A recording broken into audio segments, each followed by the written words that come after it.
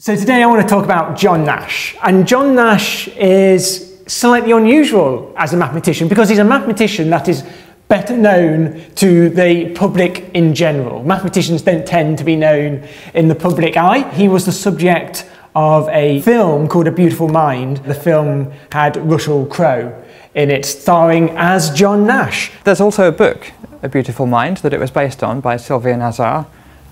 I enjoyed the book more than the film. The film's a little bit fictionalised. I have to confess, I haven't seen the film yet. I know, and I'm such a big film fan, I'm such a massive film nerd. I imagine it's absolutely accurate in all respects, because that's how Hollywood works. You may have heard of him because of his work in economics. He won a Nobel Prize for economics, and that was for game theory.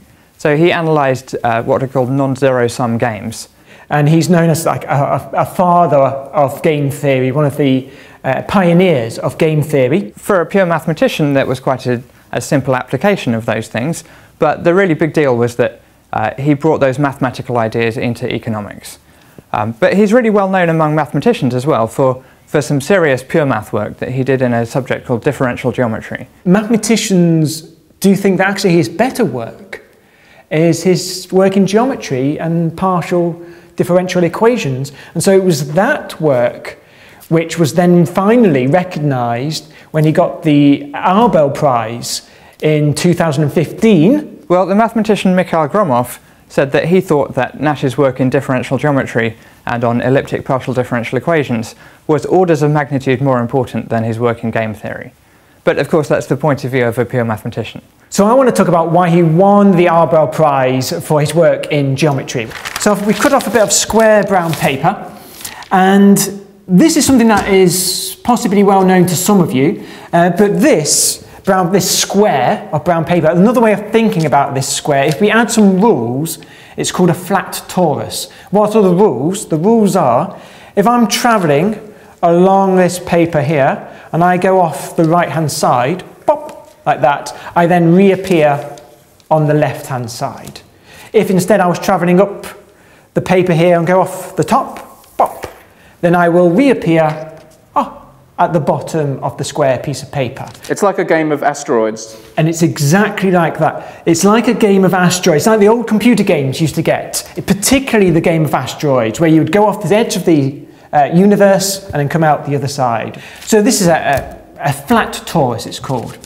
Now, there's something you can do with this. You can embed this, they call this. You can embed this in 3 dimensions. So this is 2 dimensions. This is a 2-dimensional flat surface. But we can embed it in 3 dimensions by doing this. Right, so if I go off the right-hand side and reappear on the left, then the right and the left is the same.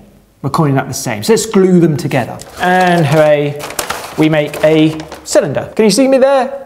So we make a tube. In the same way, if I go off the top of this torus, I reappear at the bottom. So the top and the bottom are the same. We can join them together, which is going to be difficult to do with this piece of paper. But if we join them together, they would make a donut shape, like a classic Homer Simpson style donut. It is going to be difficult to do with this piece of paper. To show you then, I've got something I can use.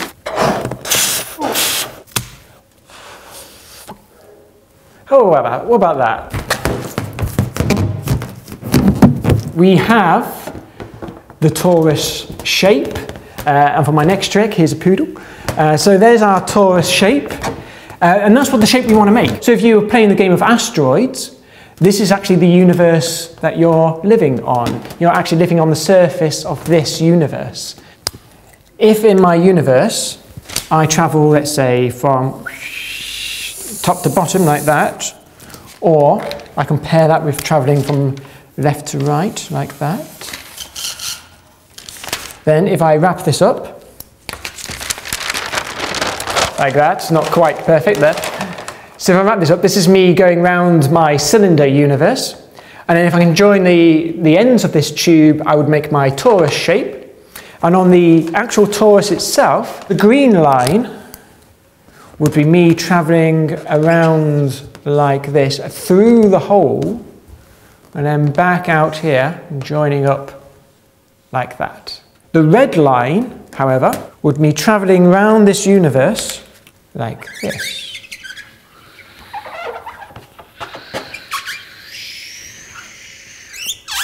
The squeaks are extra. So what I've done is I've turned this flat two-dimensional shape into sit in 3 dimensions. So this is occupying a 3-dimensional space. There is one problem with this. You see, in my square torus, this red line and this green line, they're the same length, right? Because it's square and they're the same length. When I've stretched it into this shape, the green line and the red line are no longer the same length. So there's the green line going round. You see this red line is much longer now because I had to stretch it to stretch round the tube. Is there a way to embed a square torus like that into our 3-dimensional world? Maybe it will be a different shape. It might not look like this. But can we do it in such a way so that we preserve distances, so the lengths don't get stretched and they all get the same distances? That's the question. And it looked like you couldn't do that. And why can't you do that? Because this is flat, right? And the curvature, let's talk about curvature, it's a flat object. It has 0 curvature. Something like this is a curved object. It has positive curvature, we call it. So it looks like it's impossible. It looks like we can't embed something because it would have a positive curvature and we want it to keep its flat curvature. Problem. Right. John Nash found a way to do it. Maybe he's slightly breaking the rules, but he found a way to do it. And the method he found was he was able to embed the object and deform the object in such a way that at some points curvature had no meaning. Here's an example of the sort of thing I mean. So imagine you're travelling along the motorway at 100 miles per hour. You deaccelerate and then you continue your journey at, I don't know, 30 miles per hour, something like that. So that might be something that could happen. So this is speed, right? This is your speed, right, against time. Imagine if I drew that graph in a slightly different way. Very similar graph, but I'm going to draw it slightly differently. So I still want the speed up here. So this is me travelling at 100 miles per hour, like that. And the end result is I'm going to be ending on 30 miles per hour. And then I'm going to join up these like that. So they're very similar graphs. There is a difference between them. So if we look at our acceleration, right, here, there's 0 acceleration, right? You're traveling at a constant speed, 100 miles per hour. There's 0 acceleration here, or the gradient of the graph is 0. Here, the acceleration might be, well, let's call it -10. And then here, it's 0 again, right? You're at a constant speed. Now, with that graph, at this point here, and at this point here, acceleration isn't defined. Acceleration has no meaning here. What you've done, you've gone from 0 acceleration, suddenly, boom, at an instant to -10, and then suddenly again to 0, right?